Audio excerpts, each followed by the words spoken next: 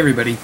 So I am back today just with really my first work in progress on my British regular infantry for Muskets and Tomahawks. These are the models that I purchased from Warlord Games, and I have essentially assembled them, and I've also put some plaster down on the bases to sort of level out the metal base that the feet are standing on. And I've done that with all of the models in Muskets and Tomahawks. It's sort of not something I've done as much in the past.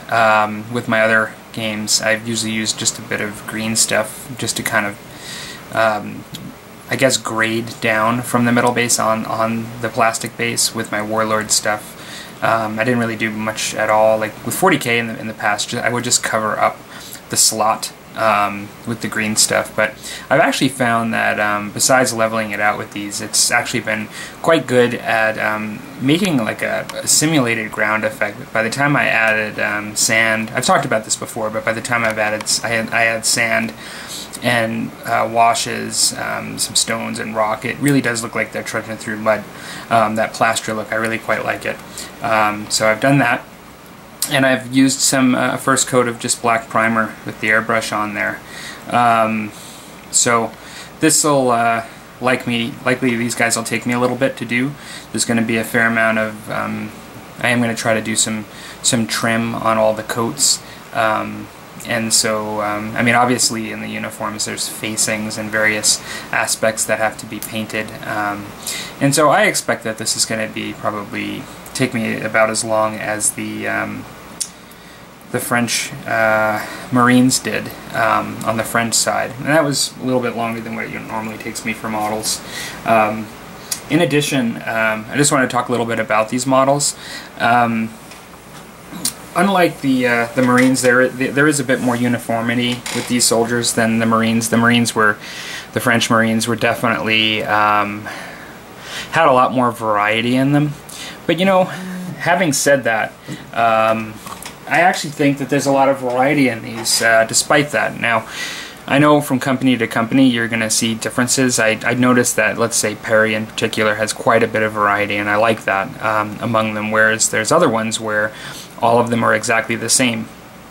To my knowledge, the only ones that are exactly the same, well, for the most part, the ones that are exactly the same are the 4 you get that are in the shooting mode. They look to be the same exact model in 4 of them. At first glance, you would think that all of the marching guys are actually the same. I think that there are 4 or 5 different varieties of a very similar looking model. You have this guy here, and he's got his hand down at his side. Let's see.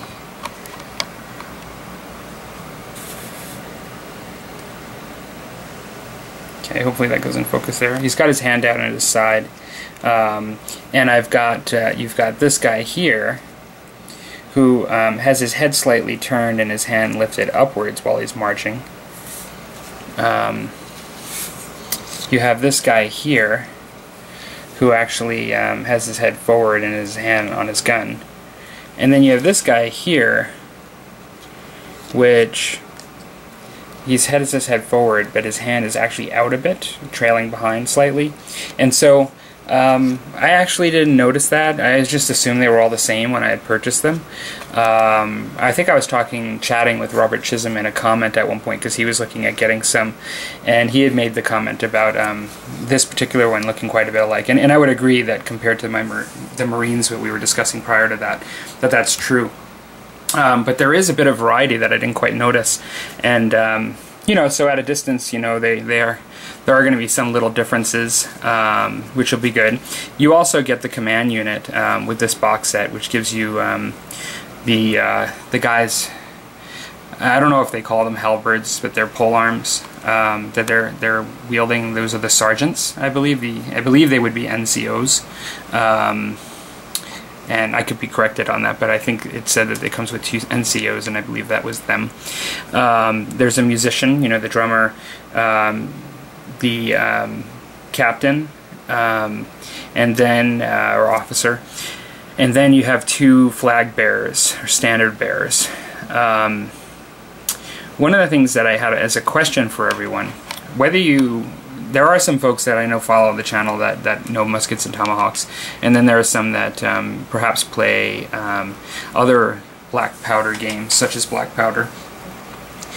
In reading the rules for Musket and Tomahawks, it doesn't really say what you do with non-standard troops or officers or supporting troops, and so there are rules specifically around your officer, for sure. But when I was reading it, it's been a little while because I've been painting mainly, not reading the rules again, I distinctly remember not seeing anything about a musician or standard bearers and things like that. And you know, when you make your list up for points, it just mainly talks about your troops and then your officer. And so in this game, would anybody else agree with that? That you, like, how would you handle your minis that actually are not the ones that are visibly armed, you know, with your musket? Do you just treat them as any other point-costed troop, and if they happen to fire, then you just assume that they grabbed a rifle or, you know, whatever? Or do you not count them at all? Like, how do you handle that? Even like your standard bearer. I mean, I see the guy's got a sword. One of them's got a sword right out. But how would you handle this guy, you know? Would he be able to shoot his musket at one point, a musket at one point? Then also, for those of you that play other games in this era, how do you handle it in your rule set? I'm just curious, out of curiosity. I would assume that, you know, Musket and Tomahawks looks like a really fun sort of skirmish game, and I get the impression that other than really setting up a great atmosphere of like rolling for the weather and lots of random tables to make it interesting, it seems like a bit of a fast-paced game. Like, you know, it's not meant to bog you down. I'm assuming that some of the bigger games with larger tables of armies, lots more minis, Napoleonic era, that you're going to have very explicit rules around those minis, which I don't think are in Musket and Tomahawks. So interested in folks' thoughts on that. Next, I had to decide, you know, I was going to do a standard for this guy, and the actual box set itself does come with some flags you can use, and has probably, it looks like 5 different sets that you can use. And really, I could kind of try to go the historic route and try to figure out, like, you know, who my Marines or the future other French regulars from France that I might have, like what units they're going to be, who did they face, and make, you know, match them up with these guys. Well, I'm actually not going to do that. You know, it's actually cool and everything, and I like getting into the background, but I'm not really going that far with this. And so really my decision, I think, on how to paint these guys and which flag to use is just going to be what is the color scheme I want to go with. And what I've learned is that what they call the parts of fabric that are like underneath the coat and that face outwards at times is called a facing, and I didn't know that before. And I would like to do it similar to how they've done it on the box here. Again, I guess I'm going on a tangent of just not wanting to be different lately. It's the same thing I did with my Prussians recently, but I want to have a yellow facing on a red coat. And so from looking at a site on the web, it looked to me like the 44th, so with the yellow flag here, actually have a yellow facing. And so I believe that is the one that I'm going to go with when I get to that stage in painting. I guess the other question, and I'm gonna look to it on YouTube, but comments are welcome, or any links that people can share. I've never used a flag like this on a standard. All of the standards I've painted in the past were just plastic and already affixed to the pole. I've never had to glue one of these on. I've heard people talk about it where they will use white glue, you know, like an Elmer, as we call it in North America very often. Just sort of a watered down white glue, bending the flag first, I believe, and then applying the white glue to make it sort of ripple.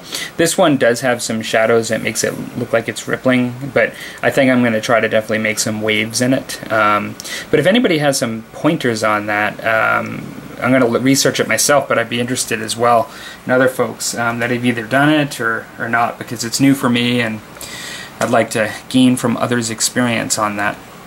So that's all I've really got today. I am excited to work on these guys. I think that this should be a really cool troop when I'm done. I guess the only other thing I'll mention is I struggled a bit because I've never really done red that often as a primary color scheme. But I am gonna. I looked. There are a number of different ways people have chosen to do British regular, as I was kind of researching it a bit, and just looking here for the color that I was going to use.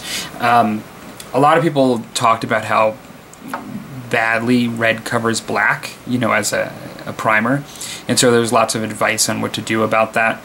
I think what I'm going to do is similar to the Prussians that I just did. I'm going to start with a darker red, I think, and start with a burnt cadmium red, and actually airbrush probably a third or so of the model where the coat is. And I'm going to start with that, and then I was thinking that I would just lightly highlight with the airbrush with Mephiston red, just to lighten it up. And then from there, that would be like my sort of base to start with, and then I would work the whites and everything else and work the details, and then do some washes, and then likely go in and touch up and do some highlighting with the pure red, and perhaps even with a little bit of orange and a mixture of red-orange in some spots. That I'll have to figure out as I go along, but I don't know if any of you are really adept at painting British regulars and have some suggestions. I'd be interested to hear the way you guys have done it, and because this will be a first for me. So, okay, well, hope everybody's having a good week, and take care.